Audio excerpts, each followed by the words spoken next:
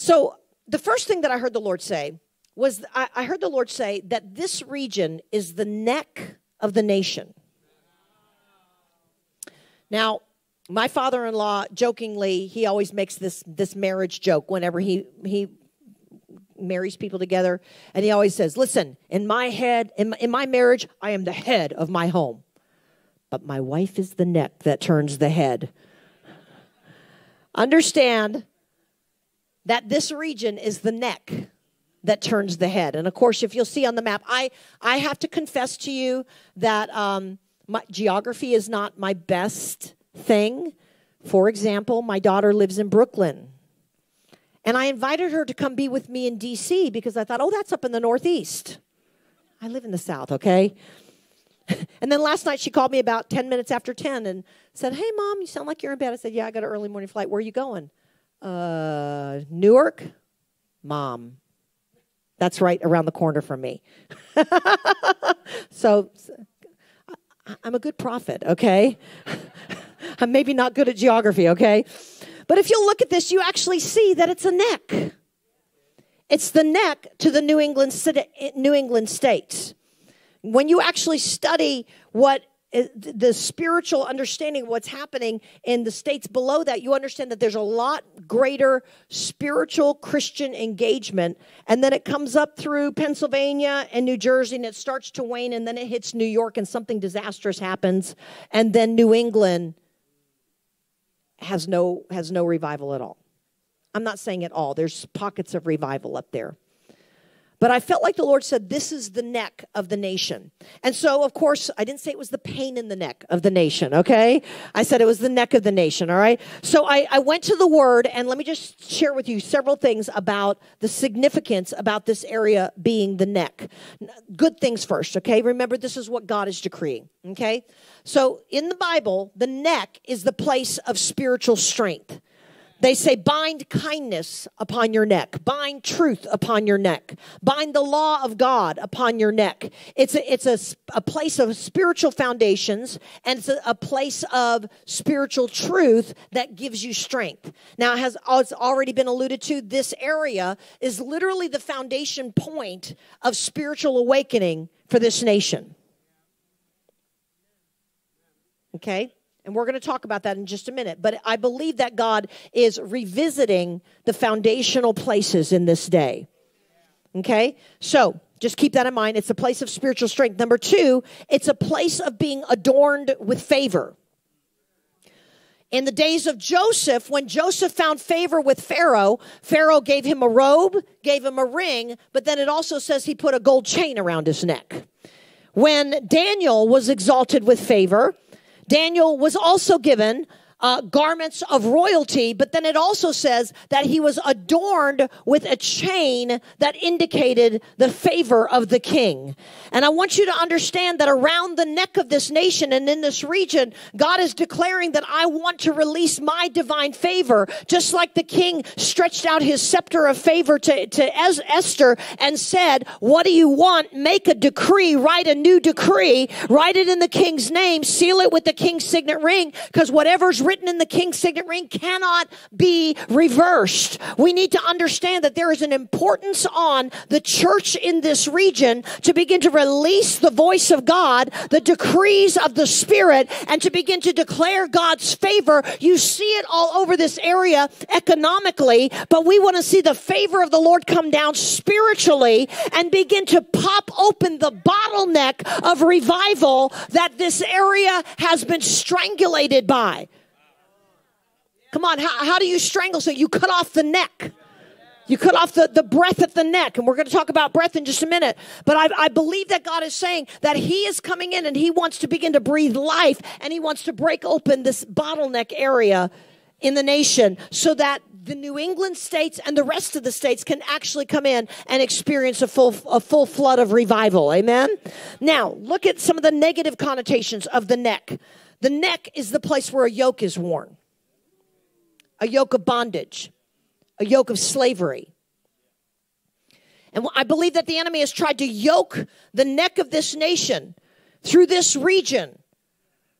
The place of great awakening that became a place of promotion of humanism, of godlessness, of spiritual blindness, of deception, of having a form but no power. Most of the universities in this area came out of awakenings. They came out of spiritual movements, spiritual revivals, and then they became some of the forefront places. There's an ethics professor, and I won't call his name, but there's an ethics professor at one of the main universities in this area that agrees that human life begins at conception. Personhood, however, probably doesn't happen till about 3 years old. Therefore, the issue really isn't about life, it's about personhood. And he presents to his class, it's an ethics professor, hello, that there should be an option until the child is a person. How did that happen? Because God first decreed that this would be a land of awakening and revival. But the enemy's come in and he's tried to take over this area, all right? It's a place where a yoke is worn. Number 4, it's a place, the neck is a place that represents rebellion and hard-heartedness. The Bible calls it being stiff-necked. Okay? When you deliver a message like this, you hope that you didn't wake up wrong in the morning so that you're going, okay. Okay. Being stiff-necked. Listen to this. Acts chapter 7, verse 51. You men who are stiff-necked and uncircumcised in heart and ears, always resisting the Holy Spirit, you are doing just as your fathers did. The neck of the nation. Come on, how many understand God wants the neck of the nation to be adorned with favor, to be a place of spiritual strength, and yet, can we admit that it's become a place of being stiff-necked and hard-hearted? Actually, Scripture actually talks about having hardened necks. Okay, hardened necks. But see, the neck also has a very interesting symbolism in the Scripture. And the neck also represents a place of incredible dominion. In the book of Joshua, when Joshua and the children of Israel overthrew their enemies, Joshua took the 5 kings that were gathered together at a place called Makkedah. He brought those 5 kings, he laid them down, and he had every single soldier in the army come and put their foot on the neck of the enemy. You know why? Because the neck is a symbol of dominion. Come on, and God wants to take us out of a place where this region has been known for its spiritual stiff neck and begin to cause this to be a place of great authority and great dominion where we can put our foot on the neck of the enemy. Amen? How many believe that God wants to move in this region? How many believe that God wants to blow by his wind, by the breath of his spirit? Come on, and if you feel like I feel like there's even generational stiff neck up in this area. I feel like that there's been like generation to generation, those that just resist God and are hardened to God, people that have been bitter and they pass their bitterness down generation to generation.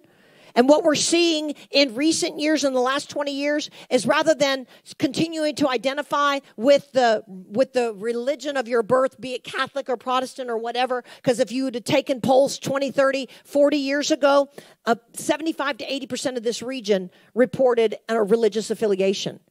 But do you realize that there's places right here in this region that up to 40% of the people in that region claim no religious affiliation at all? It's the highest level that we've ever seen in our nation. I believe we need an awakening. Amen? I believe that why God talks about this is because he wants to bring an awakening to this region. Amen? And I want Pastor Peter and Pastor Tricia just to stand up again. And the Lord says, son and daughter, I want you to know that I'm extending a scepter of favor over you. And just like I put an anointing upon Daniel and an anointing upon Joseph and an anointing upon Deborah and an anointing upon Esther, the Lord says, so I am putting my hand of favor upon you.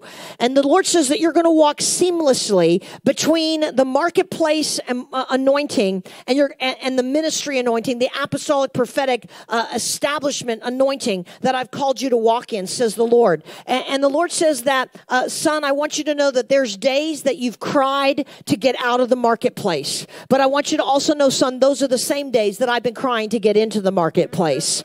And the Lord says, son, I want you to be at peace with the fact that you'll always have one foot in the marketplace to a different dimension and to different time divisions. But the Lord says that I've called you to do and to be both, because it was out of this region that I birthed a prayer revival that through Jeremiah Lamphere, who was a businessman who caused one of the greatest revivals that the world has ever seen. Over 2 million converts coming into the kingdom because this man took his place in the marketplace and released the voice. And the Lord says, son, I've anointed you as an apostle. And just like Paul had a tent-making business, so the Lord says, I've given you a tent-making business, and I'm longing to use that as a platform to begin to infiltrate this state and the state of New York. The Lord says, son, I want you to know, son, that I'm releasing a new platform for your voice in this next season of time that is going to begin to gather the marketplace leaders, is going to gather the 7 mountain leaders. And the Lord says, you're going to release to them strategies and wisdom and insight and prophetic direction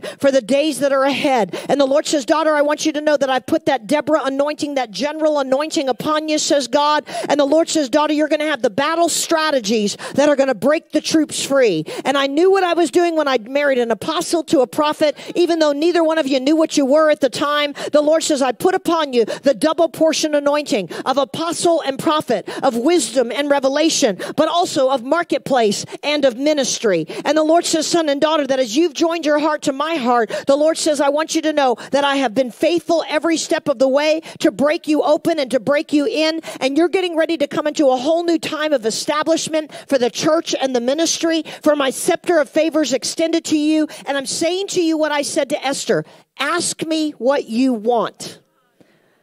Don't ask me what you think you can afford. Don't ask me what you think you need. The Lord says, I've already put it in your heart what to want. And the Lord says, clear your head of the limitations in this season.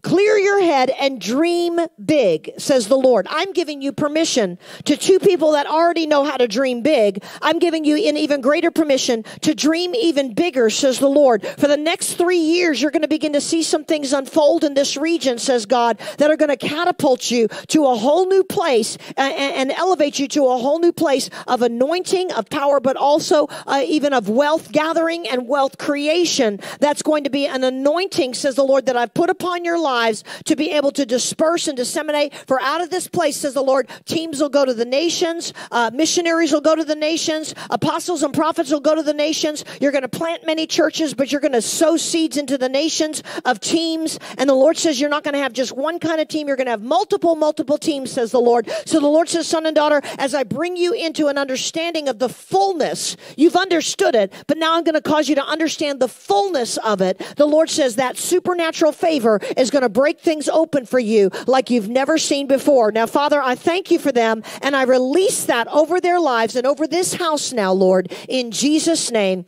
Amen and amen. God bless you guys. Amen. Whew.